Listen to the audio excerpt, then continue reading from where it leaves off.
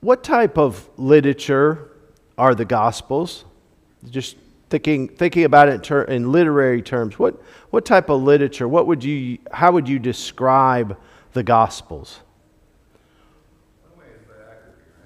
A biography? Okay, yeah. Yeah, they are a biography, perhaps in small measure autobiographies and little snippets, but largely a biography. They're eyewitness accounts. Does anybody in here drive a gray van from Clay County? No? Okay, thank you. Sorry to bother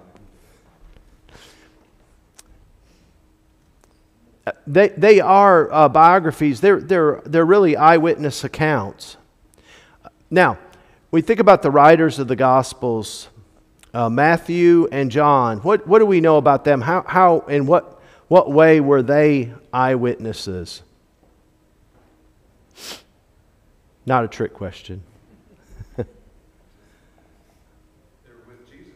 Yeah.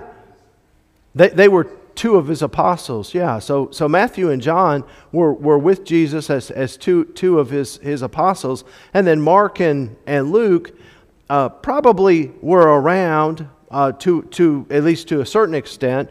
And then probably history would suggest that much of their teaching, what they wrote about, they got from Peter principally, recounted to them by him and from him as they recorded it.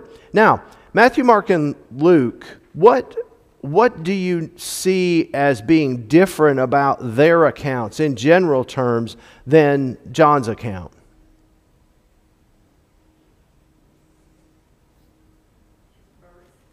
I'm sorry? Okay, starts with his birth. I think they tell many of the same stories between those three that you mentioned, and many of John's stories are only found in John. Right. Yeah, Matthew, Mark, and Luke seem to be very orderly eyewitness accounts. You know, Jesus was here, he went here, he had this conversation, he did this, he said this. Almost like a reporter might record events as they're occurring. John's gospel is not that way. John's gospel is much more compressed. 9 of the chapters deal with the last week of Jesus' life and the time following the resurrection. So almost half of his gospel is compressed down to a week's time.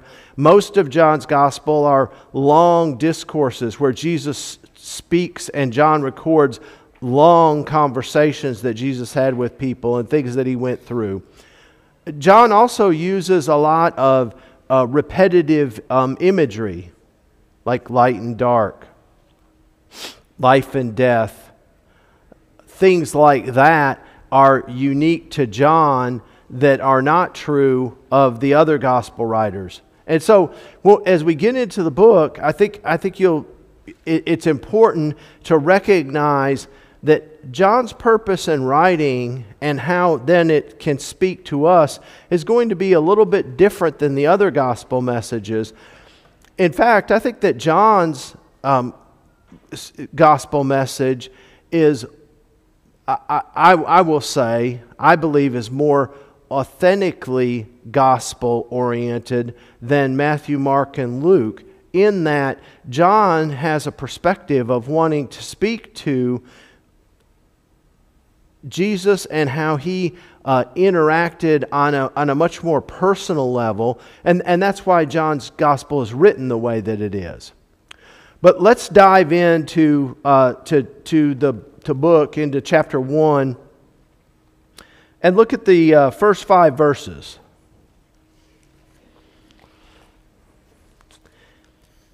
In the beginning was the Word, and the Word was with God, and the Word was God. He was with God in the beginning. Through Him all things were made. Without Him nothing was made that has been made. In Him was life, and that life was the light of men. The light shines in the darkness, but the darkness has not understood it.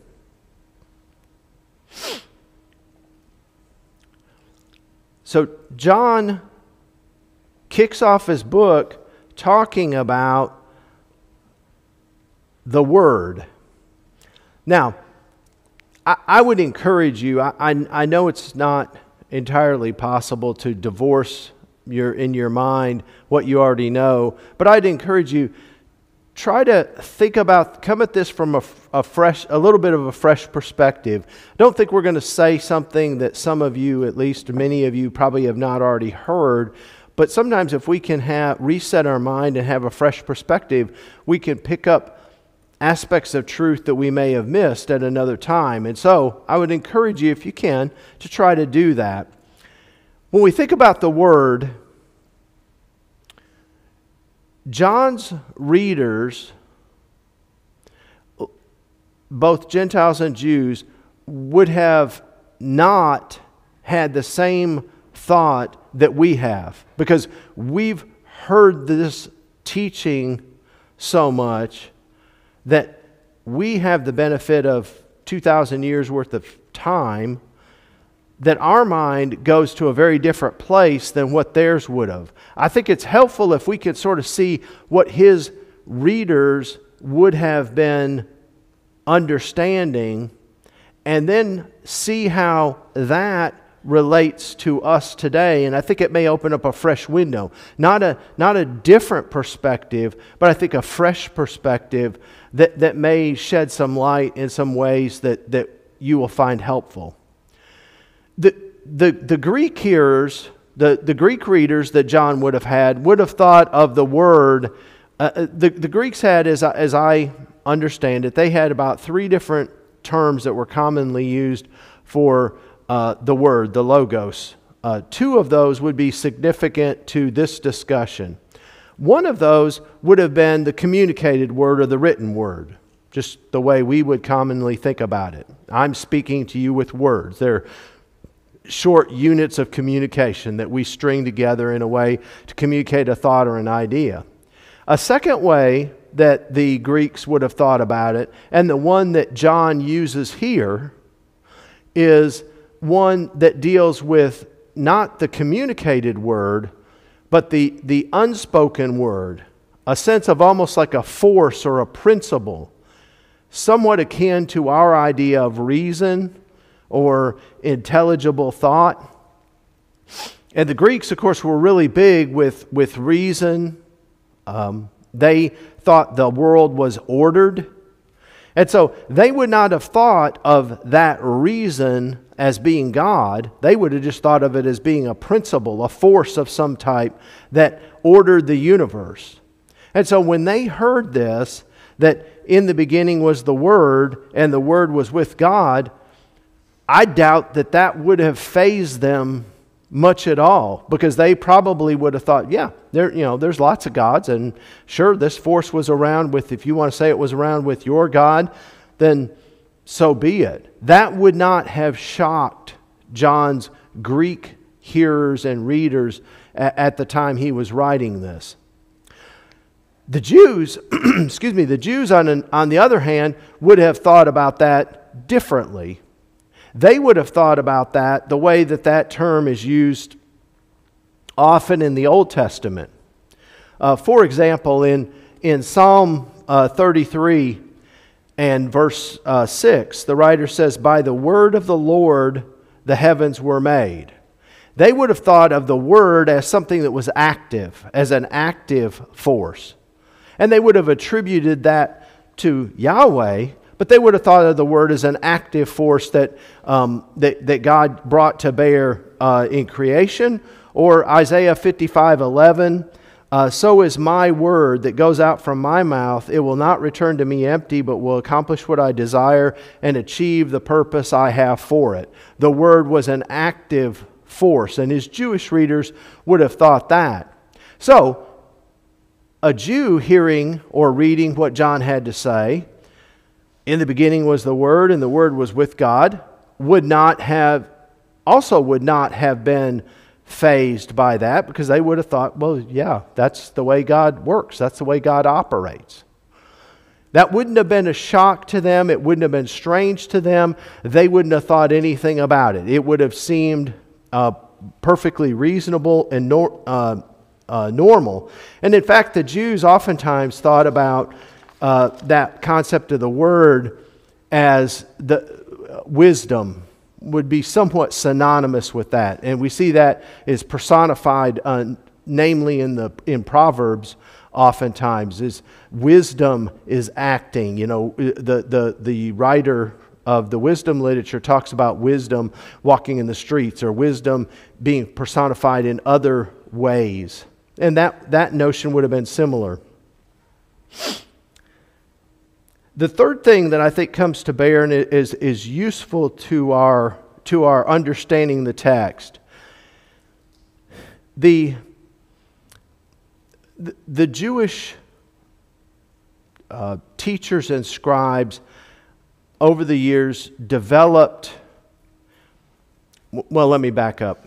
The Jews were very hesitant, and in fact, more than hesitant, they just did not, in the synagogue, want to read Scripture and read the name of God in Scripture. So we freely say, in the beginning God did this. Well, they would have never said, in the beginning Yahweh. They would have replaced Yahweh in the text with an alternate reading, because they went so far as to be afraid that they were even mispronouncing the name of God. Now, on the one hand, you can say, well, that's great. They're treating God as holy and as who He is, but that seems to be a bit of an overkill, and I'm not sure that God would have been that fussed about it. But nonetheless, that's what they did. And they kept in written form writings that were called targums, that would have been the way that they interpreted these, for public reading purposes, the Old Testament Scripture.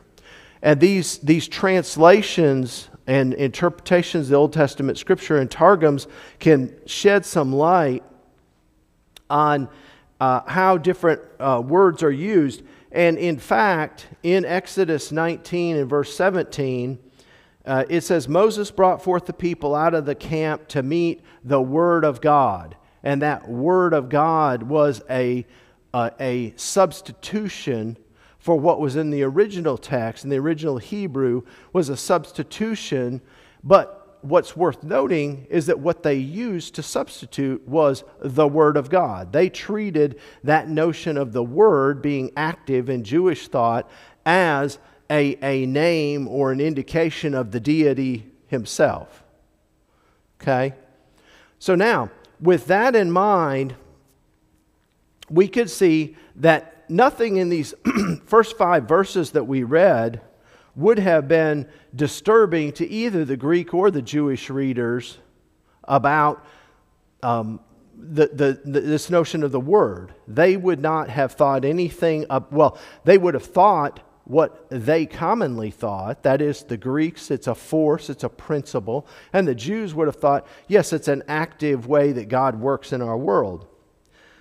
Then when you continue, drop down to verse 10, He was in the world, and though the world was made through Him, the world did not recognize Him. He came to that which was His own, but His own did not receive Him.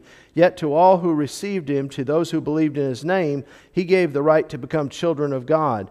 Children born not of natural descent, nor of human decision, or a husband's will, but born of God.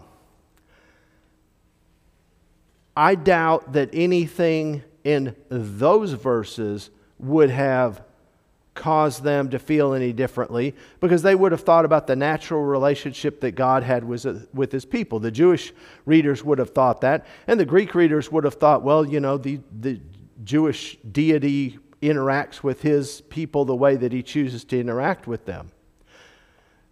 The kicker comes in verse 14. That's when John writes something that would have shocked both his Gentile readers and his Jewish readers. He says, the Word, that same concept, the Word became flesh and made His dwelling among us. We have seen His glory, the glory of the one and only, who came from the Father, full of grace and truth. Everything that I've read and everything that I've studied even outside of Scripture would suggest that the Greek readers would have been shocked and appalled at a deity, the way that the Jews presented their deity as being described as flesh. And the word that John uses here, is the same, I think, Greek root for carnis, where we get our modern day term for meat. It was a crude word, and I don't mean crude and inappropriate, but I mean crude in that John didn't choose to say Jesus became human or Jesus became man. He said Jesus became flesh. In other words, just like us. The Greeks never thought of their gods as like us. Even if their Greeks managed to personify themselves somehow, they were not like us. They never thought of that and couldn't conceive of a deity being like us. The Jews certainly didn't think, they were afraid to even in their worship use the name of God. And so the fact that you then would refer to God as being in flesh just like us would have been appalling to them too. They would have said, you've got to be kidding me. This is God, the majestic one, the great one. And you're saying that He's flesh?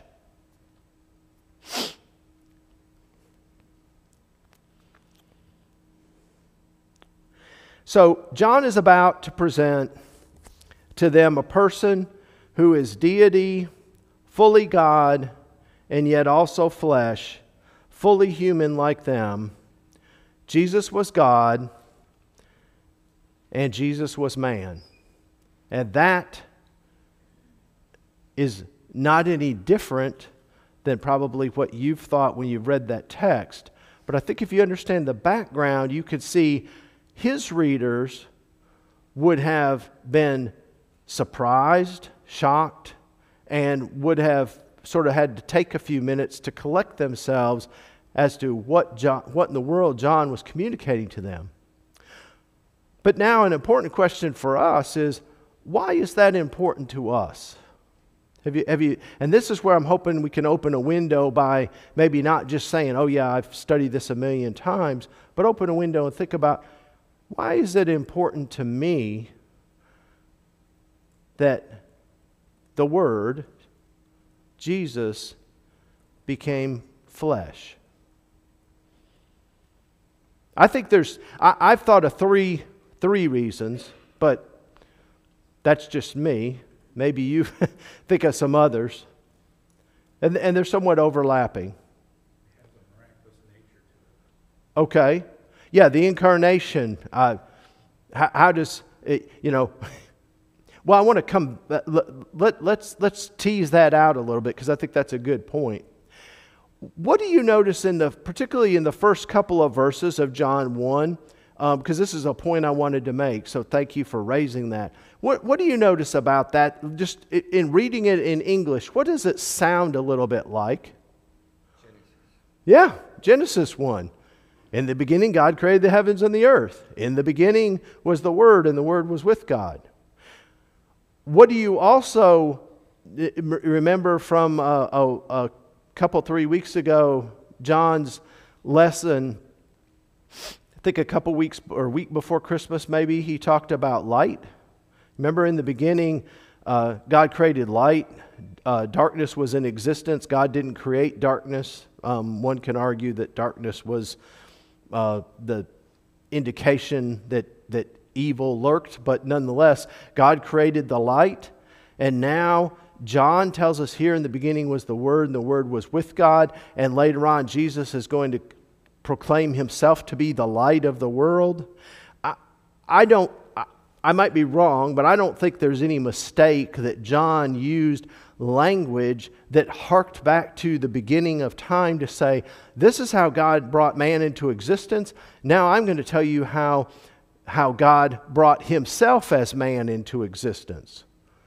And that is why earlier I said I think John is maybe a more quote-unquote authentic gospel of the four gospels, because John relates Jesus to us in a way that the others do not necessarily relate Him to us.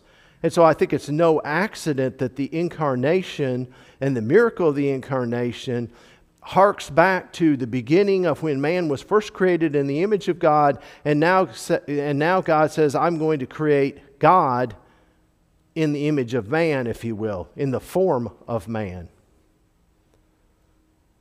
Do you see that? I like this because it stresses the fact that Jesus is and always has been eternal. Yes. But if somebody that lived 2,000 years ago died and the concept, this is God Yes. in the flesh. It makes it more clear to me. That's right. And when we get to John chapter 8, I don't know who of us will be covering John chapter 8. When we get to John chapter 8, Jesus is going to make that point, and the Jewish people are going to lose their minds because he makes it in a way that's unmistakably equating himself to God in John chapter 8. But yes, Jesus was in the beginning at the creation. You know, when God created the world, God wasn't just creating the world. Jesus was there, was an active part in it. The Spirit was there and was an active part in it. And those are the same Spirit and the same Jesus that we call out to and we interact with through prayer and other means today. They were there from the beginning. They weren't Johnny-come-latelys to the party. Absolutely. You asked for what are some of the implications Yeah. of that, the Word becoming flesh. I think one of the comforting things for me is the realization, even after growing up in the church, that I would look at other people who talked about this communion with God in prayer and everything, and despite trying, I couldn't get it.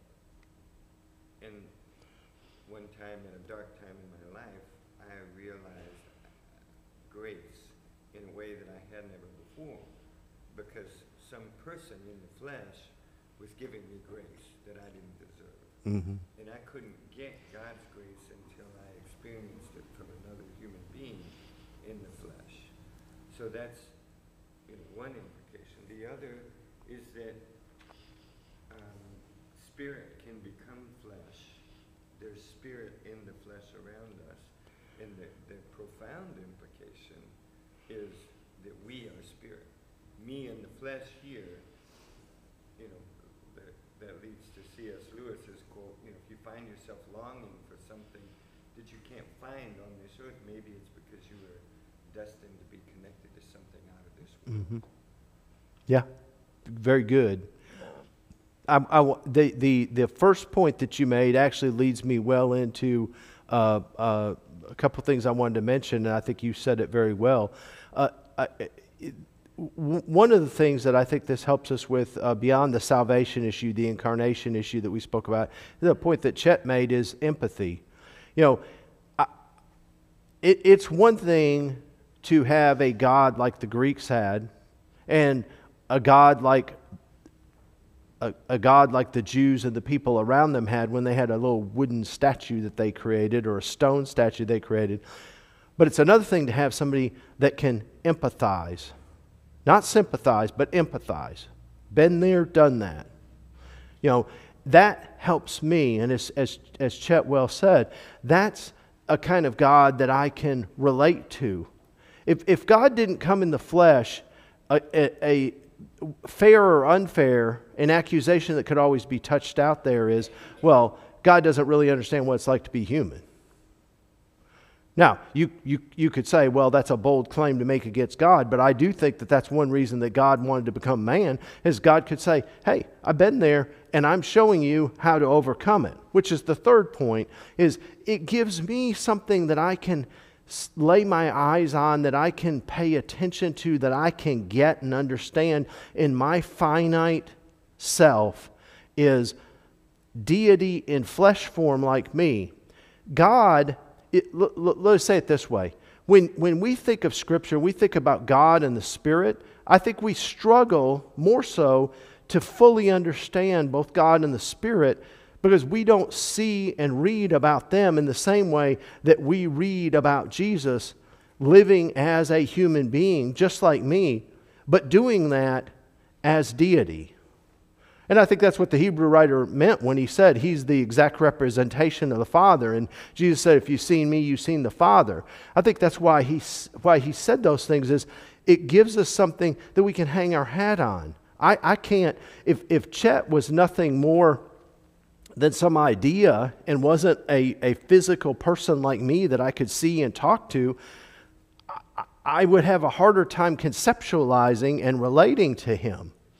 And so I think that's one of the other things that we can get out of this notion of Jesus coming in the flesh. And I think we need to cling on to that. And I think if you read through the book of Hebrews, I think you also see why the Hebrew writer made that statement in chapter 1, is because I think that notion carries through, as he's talking about how Jesus is better than what you had under the old law. And I think part of that is because in chapter 4 and chapter 5, you can approach the throne of grace. You've got somebody who's been there, done that. You've got somebody you can talk to who's lived life like you have.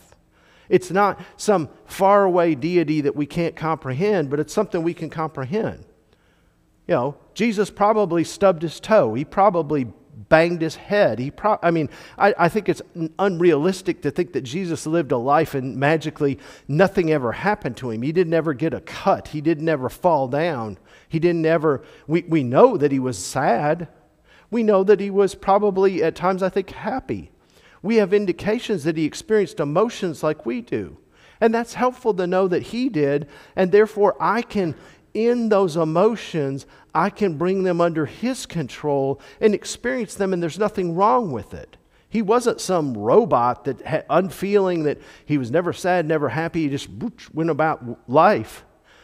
No, he was like us, but he did it as God. And that's the point that John wants his readers to see, is we've got somebody now who can live as God, but live as us, and we can hang our hat on that. All right, in the time we have left, I want to get to, I want to skip ahead to the end of chapter 1. That first part that we went through I think is very important to understanding the book and getting through it. But quite honestly, this last part, I think, is the part that has even more relevance for us. But I think we've got time to do it justice. We just may have to accelerate just a little bit. Beginning in verse 45, Philip found Nathanael and told him, "We have found the one Moses wrote about in the law, and about whom the prophets also wrote, Jesus of Nazareth, the son of Joseph." "Nazareth? Can anything good come from there?" Nathanael asked. "Come and see," said Philip. When Jesus saw Nathanael approaching, he said of him, "Here is a true Israelite, in whom there is nothing false." "How do you know me?" Nathanael asked. Jesus answered, "I saw you while you were under a fig tree before Philip called you." Then Nathanael declared, "Rabbi, you are the Son of God. You are the King of Israel." Jesus said, "You believe because I told you I saw you under a fig tree. You'll see greater things than that. I tell you the truth, you shall see the heaven open, and the angels of God ascending and descending on the Son of Man." How many times in Scripture do we read about Nathanael? This is one of them. Is there more than one?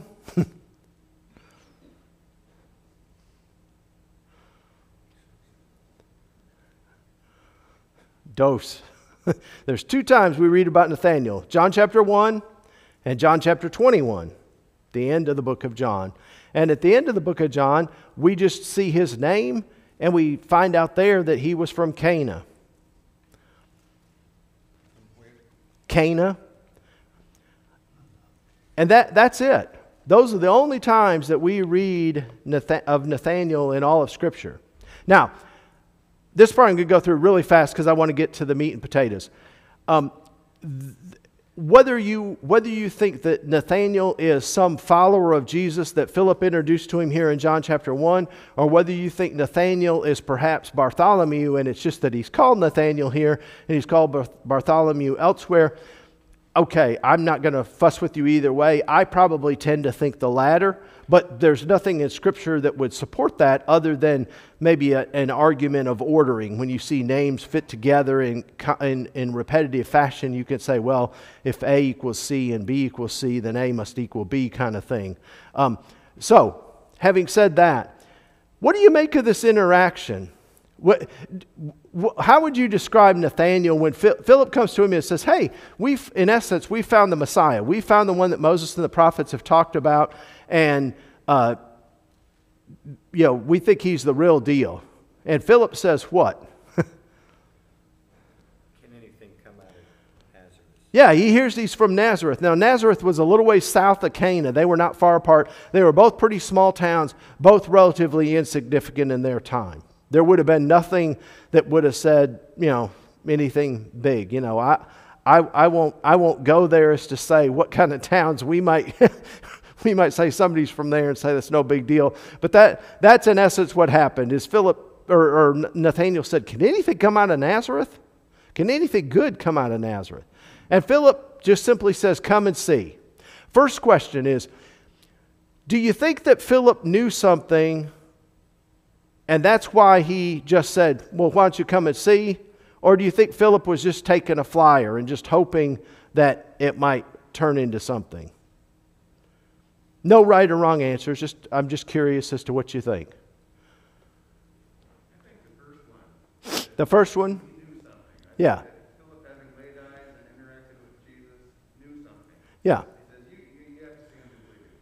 You need him yourself.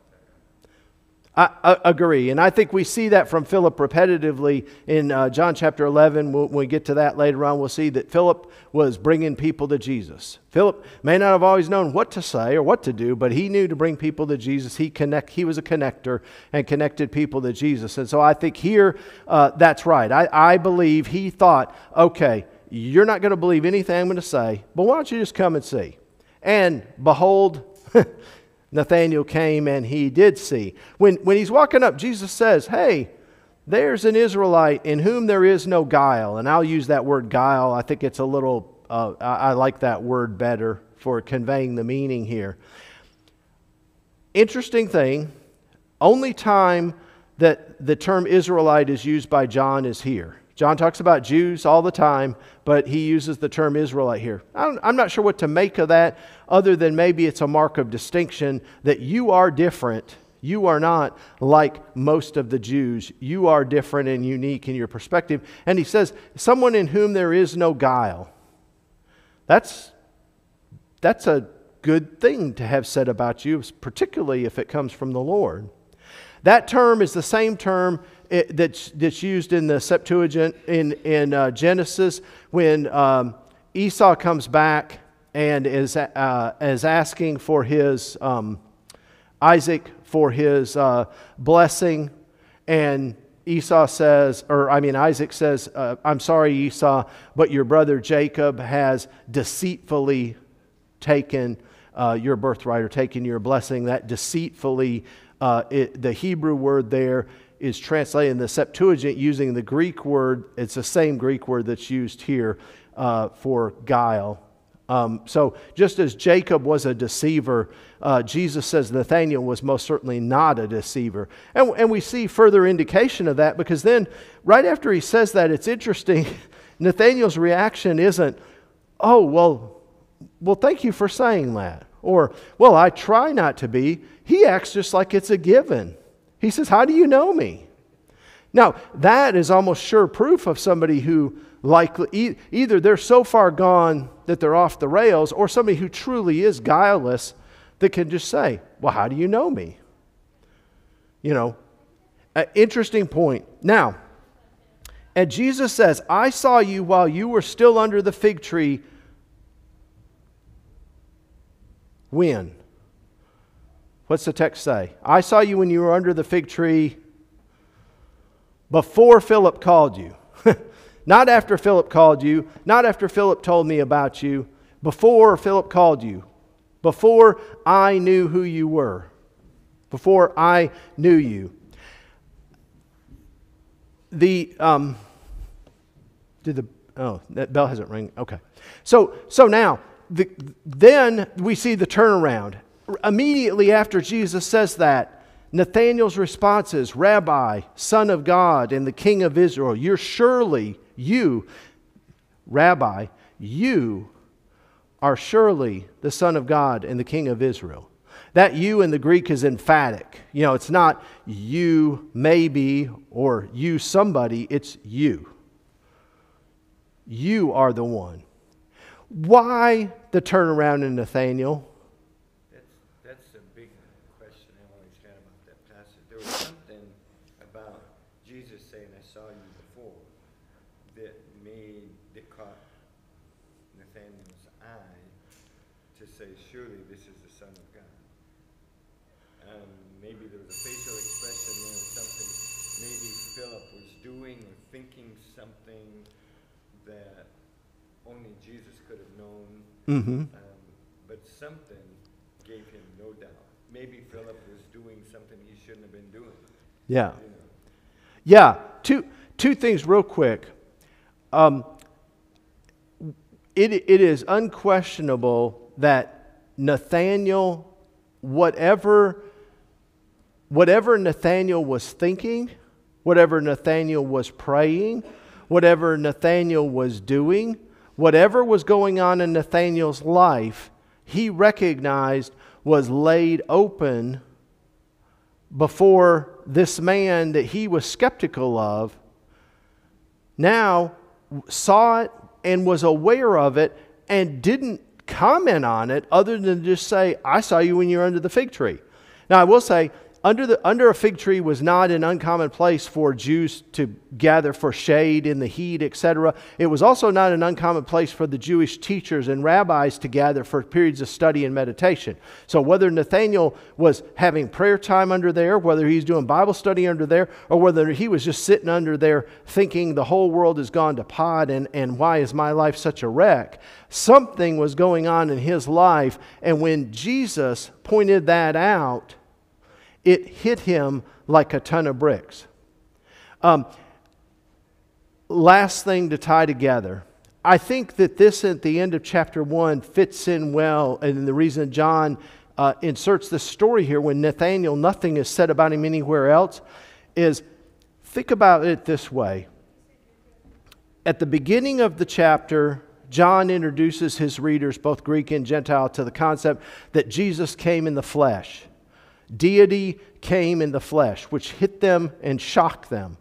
At the end, he tells a story about Nathanael when Nathanael was hit and shocked by the flip side of that, a human being, a man in the flesh, who is able to tell him something that he recognized went way beyond human capability. Do you see that?